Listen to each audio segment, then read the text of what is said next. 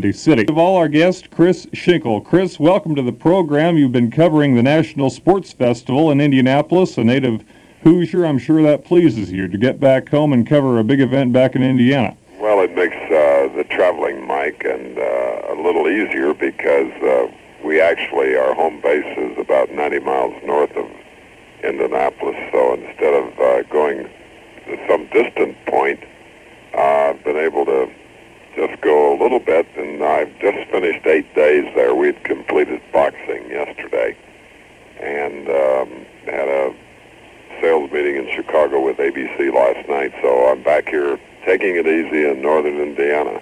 Don't blame you. 282-5111, the number to call here for Des Moines, town surrounding Des Moines. Toll-free Watts line if you want to talk to Chris Schenkel of ABC Television Sports, 1-800-532-1111. And our long-distance line for people calling outside the state of Iowa, area code 515-282-5120. Indianapolis, as both you and I know, Chris, because I'm a native Hoosier myself and I get back there from time to time, they've built a track and field stadium, an auditorium for the swimming and diving competitions. They've got nice tennis courts for the U.S. Open Championships, a big Hoosier Dome that doesn't have any occupants as of yet, but they keep on hoping, I suppose. And there's even talk of hosting an Olympics in Indianapolis. They're really committed to amateur sports. Well, it was amazing. They formed an Indiana Sports Corporation, a non-profit corporation, and the basis for forming it was that their slogan became our commitment to amateur athletics is total. And believe me, they have lived up to their slogan, because I did both the outdoor and indoor opening ceremonies, emceed them, and done 7 Olympic Games, and the opening of the sports festival was as stupendous, exciting, and colorful as any Olympic opening that I've ever covered.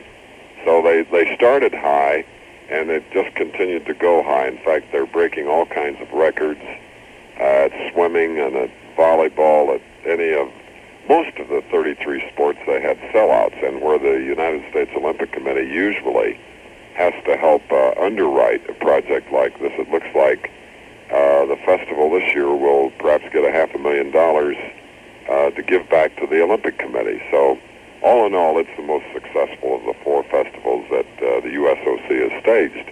That's good news. We're talking with Chris Schenkel of ABC Television Sports, and we'll be here for a few more minutes with Chris. We invite you to get your calls in at 282-5111 here in the city. Our toll-free Watts line, 1-800-532-1111, and our long-distance line for people calling outside the state of Iowa, area code 515-282-5120. Good evening. You're on the air with Chris Schenkel. Hi, Chris.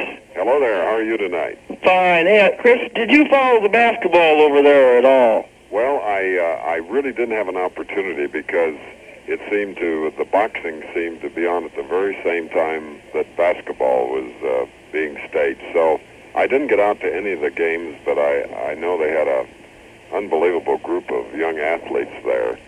And of course, the previous year, so many great ones came out of the festival, like Pat Ewing of Georgetown, and he was the main one, I think, and Worthing, and just so I'm sure this year that they'll have smoked somebody out that's extremely good. I'm sure they will. You don't know if ABC is going to televise any of have any basketball coverage tomorrow, do you? We have 3.5 more hours to go.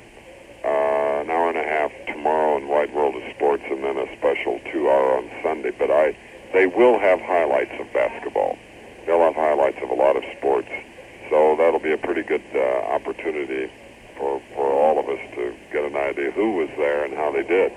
Sir, if you're wondering how the 3 Hawkeyes did, I've got all the complete statistics. Oh, super. That's what I wanted to know, Mike. Well, we'll get to that when Van Coleman comes on, okay? Okay, super. Be listening. All right, thanks a lot. Goodbye now. We've got the points, the rebounds, minutes played out of a total 48 possible for all 3 games, Boyle, Stokes, and Banks.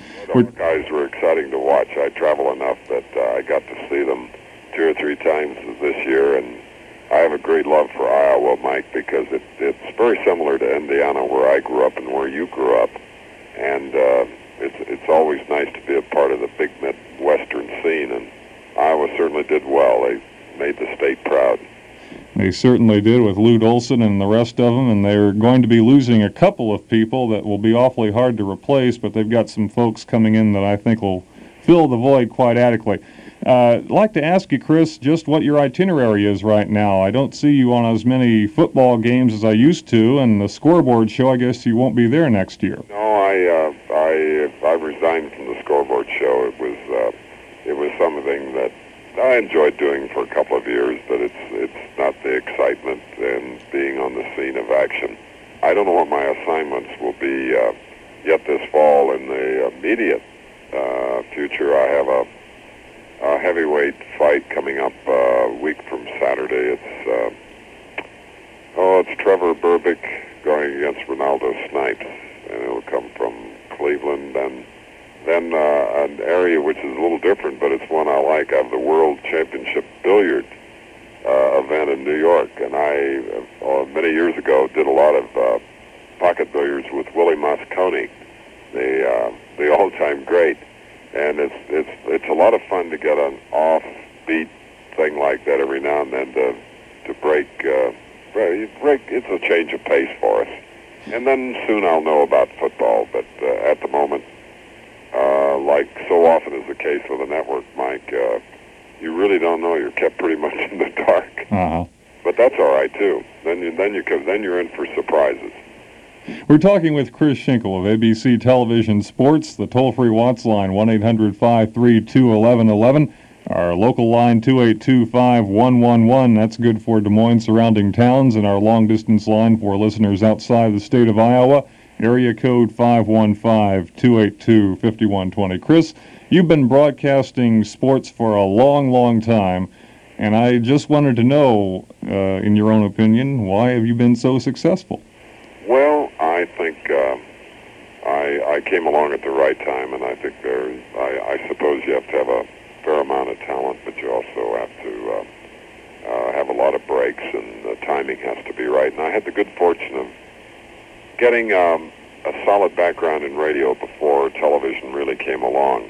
And then I was in on television at its very beginning in the mid-'40s doing Harvard football games, and then eventually was lucky enough to get with the New York Football Giants and do their games for CBS, and then it just kept rolling, kept doing things, and I've always tried to, well, not specialize, but just do the sports that I thoroughly enjoyed because it made it so much easier, and I think you're more knowledgeable in the things you enjoy doing. So I have been a lucky guy over the years, and I hope it holds out for a while longer. Well, you don't have any intentions of slowing down, do you? No, I really don't, because, gosh, I always, in speeches, kid about what better job in the world get paid to see a sport event and also get free tickets to the events. So, no, I can't think of anything I'd rather do, and I've wanted to do this since I was 12 years old, so why quit? And I'm just one of those persons that likes to keep active, and even when I'm home, I'm active. I'm a farm boy originally, so I have a couple of farms, and we raise popcorn and soybeans. And speaking of popcorn, now that I think about it, Iowa and Indiana have always had a great battle on who is number one in popcorn. That's right. I was recently talking with my father about that, and he was under the impression that Indiana was number one because of all the Purdue hybrids, especially from Redenbacher, but I think Iowa's on top. We raise an Iowa hybrid, as a matter of fact. At Iowa, they've developed a marvelous white hybrid popcorn, hull-less, that is just a tremendous grower. And we've used Iowa popcorn on the farm for about 7 years now. And it does a good job, a good yield. And I made a speech in, I guess, Sioux City? Sioux City on the west side. Right, and I've just drawn a blank on the name of the popcorn processor there, but he's one of the large ones. And they were amazed that back here in Indiana we used Iowa hybrids to grow and produce popcorn. But it is a tremendous variety. Chris, we've got a call waiting on one of the Watts lines. Good evening. You're on the air with Chris Schenkel. Okay, I'm a gentleman that had called sports line before. Chris, what is the what are the facilities like there at Indianapolis? Are they a lot different than what they were in Syracuse, New York, last year when they had the festival there? They were more than adequate in Syracuse because of the university and because of their dome and because of the water, which took care of all the rowing and the kayaking, etc. But in Indianapolis, they just have more specialized facilities. They were fortunate enough to have a couple of endowments in the city to build a $22 million natatorium swim event place. And their velodrome, which is for cycling, is probably the best in the world. So where do they play basketball at there? The basketball was being played at Indiana Central in their gymnasium. And the reason for that was that Market Square Arena, where the Indiana Pacers play, was being used for figure skating and some of the hockey. And Convention Center was being used for boxing, judo, gymnastics, ping pong, and sports like that. Where is the festival going to be next year? The Sports Festival next year will be back in Colorado Springs, where it started in 1978. And, of course, the Sports Festival is only staged in non-Olympic years. So with it being 83, then in 84, of course, the games will be in Yugoslavia, the Winter Games, and the Summer Games in Los Angeles. And incidentally, Mike, and to your person calling in, we have a total of 207 hours of television coverage of the Los Angeles Olympic Games. So I think America will really, for the first time, get to see all of the events that are a part of an Olympiad. Well, it helps, too, when the location of those Olympics is so proximate time zone-wise to New York. Yes, because this way we can actually do a lot of daytime coverage and, of course, a lot of nighttime coverage. Yeah, that's really interesting. Now, how about when the Winter Olympics is going to be in... Now, isn't it the Winter Olympics in '88 going to be in Calgary? Calgary, that's right, in Canada. And so that'll be a good... That will be another break, and the bidding for that is in the process right now, and I hope ABC is fortunate as they have been for the last few. And because when you're in a time zone, it was like Montreal and like Placid, it just makes it easier for everyone because you don't have to change your own physical time clocks. Whereas Yugoslavia, we have 70 hours for the Winter Games, and most of it, like in Munich, Germany, when we did those, you have a 6 or 7 hour time difference. So majority of our work usually comes because the things are taped.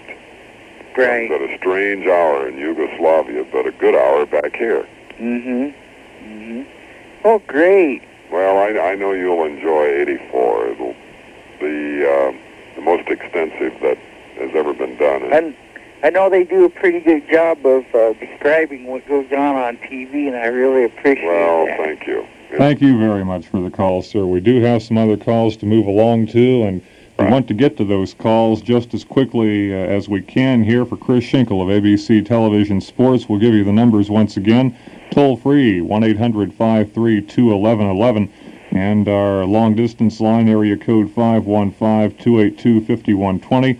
The local line is 282-5111. Chris, you mentioned Munich, 1972. Was that the saddest moment in your career as a sportscaster, or would it have been something else? I think it probably was, because it involved athletes that were participating in the games, representing Israel, and were there for a reason, and then you had that tremendous outside influence that came in and did what they did, and it was so damaging to the Munich Olympic Committee, who tried to play down violence that had happened in World War II, and it was just sad to see people who were trying their very, very best to have such outside influences come in. But I've had a few. I was in Poland a little more than a year ago. I was supposed to fly with our amateur boxing team to Warsaw, Poland for a meet, and I couldn't meet their plane, so I went another way. And when I landed in Warsaw, Poland, they had just crashed, and our entire boxing team and some great coaches had been killed in the crash, and I had to report on that for ABC News, and that was one of the saddest afternoons I've ever spent in my life. And of course, the repercussions sort of, they're carried with you, and it was renewed again before each of our boxing sessions at the sports festival, since a trainer named Sarge Johnson was a native of Indianapolis, was one of those killed. They had moments of silence for all that died, and it was just brought back very vividly. And there again, it's just luck that I didn't go on the flight with them, which I normally would do, and it was sad. But I guess those are the two great, unbelievably down moments in all the years of excitement that I've had. Okay, Chris, we have another call for you on one of the Watts lines. Good evening. You're on the air with Chris Schenkel. Yeah, Chris, I'd like to suggest to you that there'd be a good opportunity to televise a football game this September. All right. I think it would be real interesting to see the Orange Bowl participant last year, Nebraska, and the Rose Bowl participant, Iowa. They each play each other the first game of the season. What's the chances of having that on regional TV anyway? I don't know what the network is going to do about that. They haven't announced their complete schedule yet. And I could point out here that it isn't just ABC Sports that does the choosing. The NCAA has a television committee, and of about 12 members from as many colleges or universities, and they very much are in on the selection of the games that we present. But I agree with you. I can't think of a better game than having Iowa and Nebraska. But and speaking of that, one of the great thrills I had doing college football was doing Iowa State.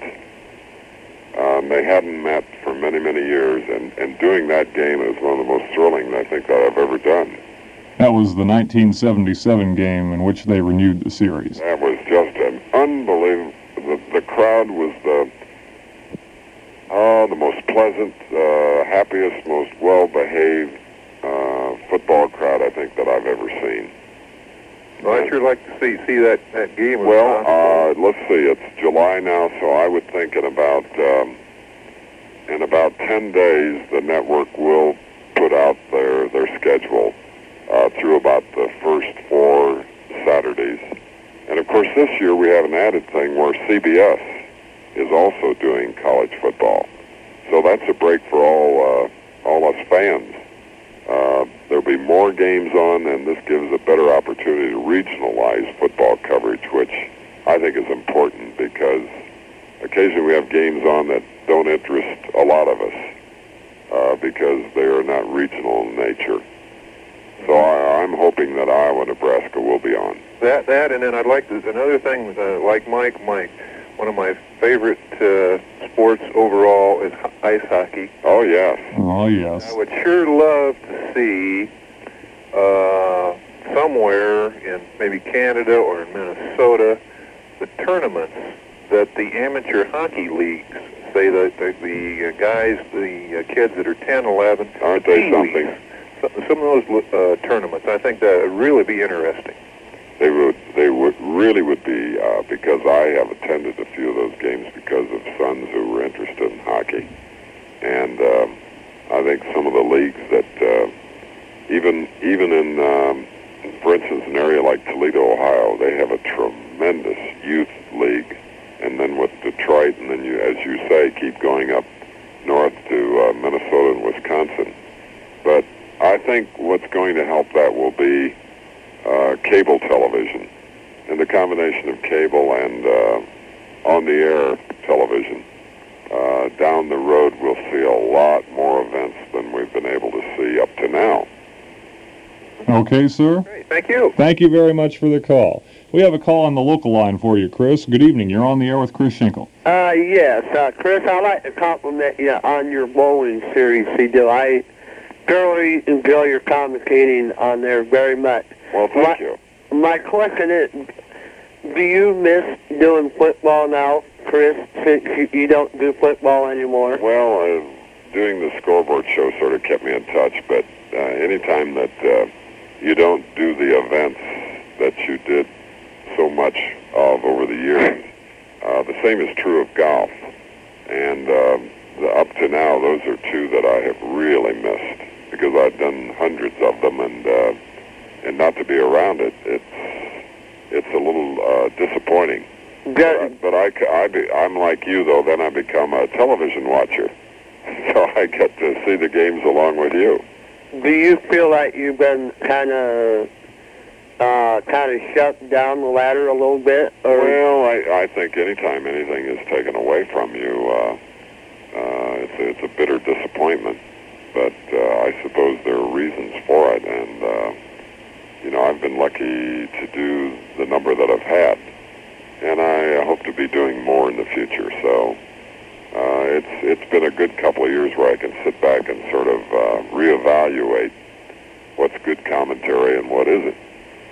So all in all, there's always something good comes out of disappointment, I guess.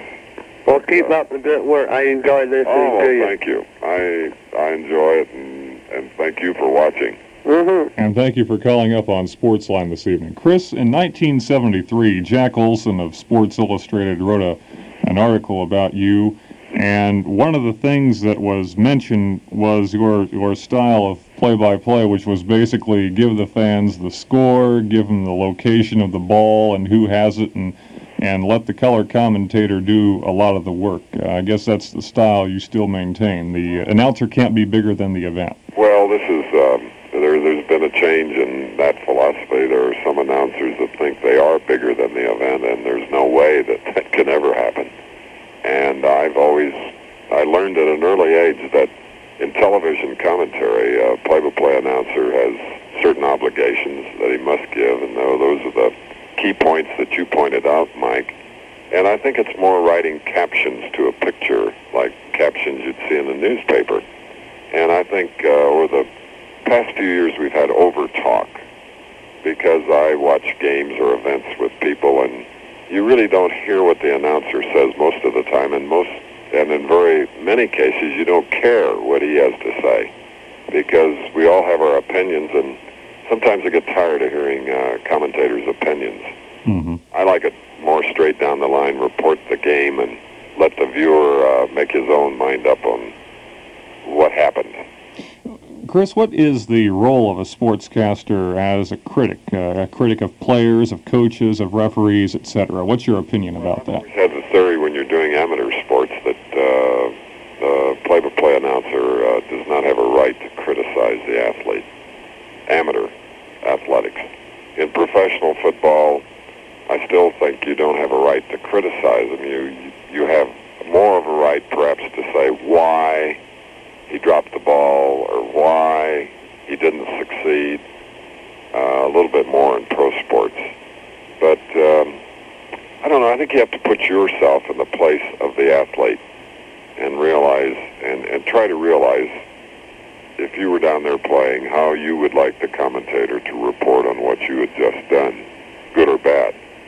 In that interview, Chris, with Jack Olson back in '73, you said that you still saw sports heroes as heroes, and you think the audience sees them as the same way. Do you still believe that? Oh, I just think a great guideline over the years that's changed a little bit has been the sports hero for all the young people in America.